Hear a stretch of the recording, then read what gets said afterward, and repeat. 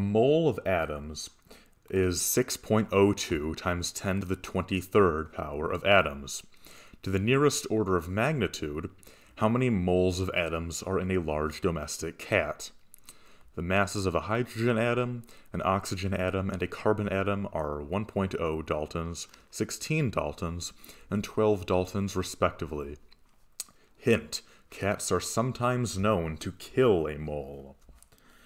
Alright, so I've looked at a few physics textbooks before, and this type of question is one that seems to come up a lot. Not a lot, but it seems like every chapter 1 of a physics textbook always has a question like this, which is ironic because I don't think I've ever once actually heard of a professor genuinely assigning such a question.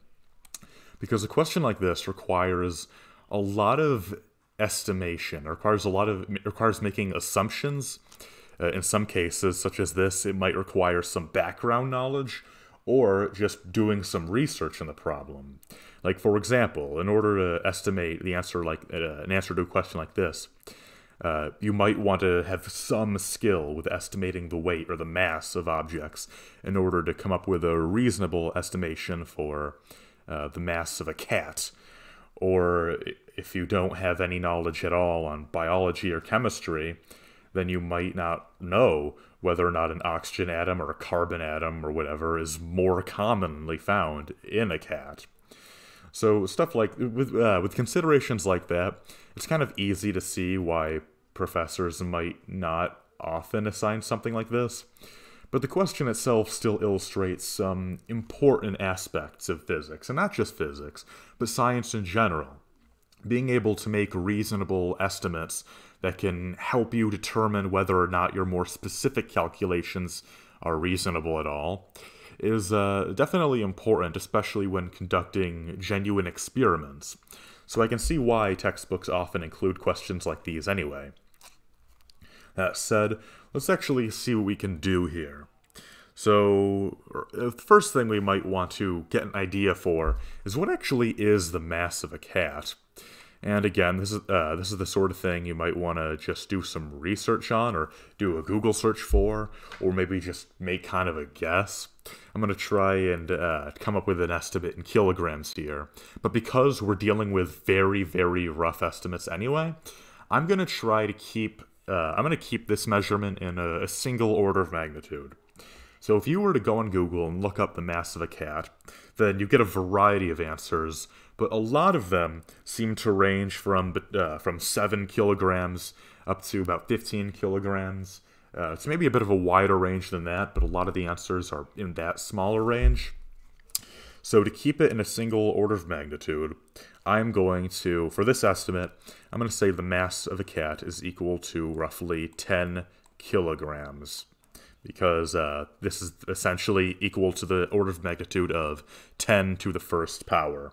So 1 would be the order of magnitude here. Now, we might also want to know the average mass of an atom in a cat. So I'll just write that as M sub A. Now, we're given a hydrogen atom, oxygen atom, carbon atom, and there's a bit of range here in these numbers. If you know a bit about basic biology, you might realize that carbon atoms are especially common in living organisms, so you might guess that the mass might be closer to 10 daltons. And if you're really not sure, you can take the average of these three numbers together, and the answer you get for that is also pretty much just about 10 daltons. So for the average mass of an atom in a cat, I'm gonna approximate that as 10 daltons. So we have two 10 values right here.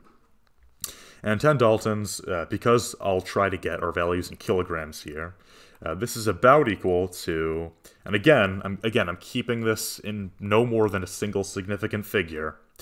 It's about equal to 2 times 10 to the negative 26th kilograms.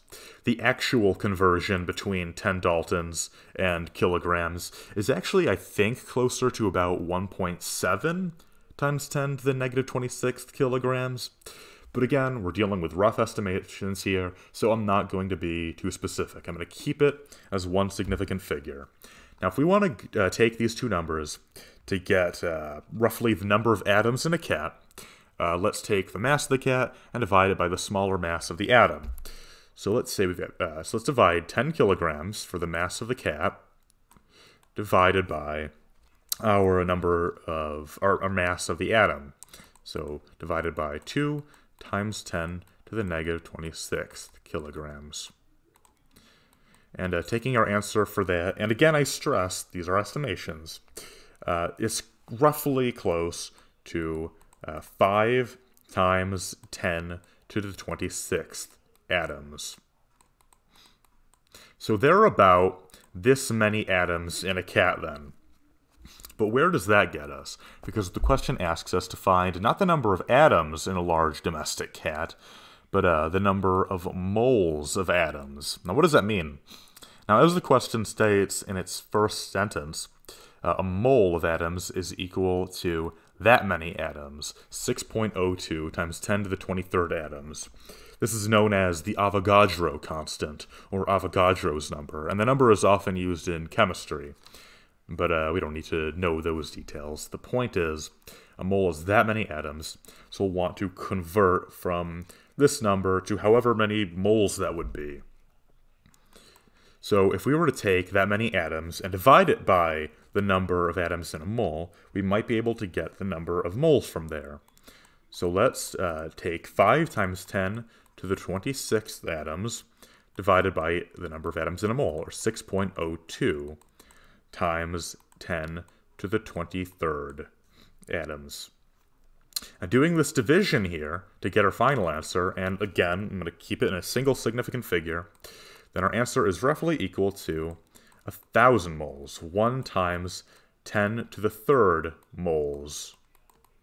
Or you could also write this as 1 kilomole, a kilomole. And because we're rounding to a single significant figure here, we're rounding to the nearest order of magnitude, as the question specifically asks, because we're only making a rough estimation here based on research, then we can be satisfied with this answer and say that this is our answer for the problem. Now, what this means is, how we could use that, is that if we were to be more specific, if we were to do a more detailed analysis of a specific cat, and if we had more information about the exact number of atoms, the exact number of each type of atoms in a cat, and we were to use that to do a more detailed analysis, then this result that we got here would help us in determining whether or not our answer is reasonable. Like if we were to do a more detailed analysis, and we got a number of moles closer to maybe somewhere between maybe 700 and 1,500 or something, then we could say, yeah, that's sort of within this range. That is pretty close to this order of magnitude. So having an answer like this helps you determine whether or not your answer is reasonable. Now, because this is an even-numbered question, there actually isn't an answer key entry for this in the back of the textbook, because they only include odd numbers. But I think the writers of the textbook knew that this would be kind of an obscure question with rather subjective answers. So the hint kind of gives it away by saying that the cats are known to kill a mole, which is basically what we got for our answer down here.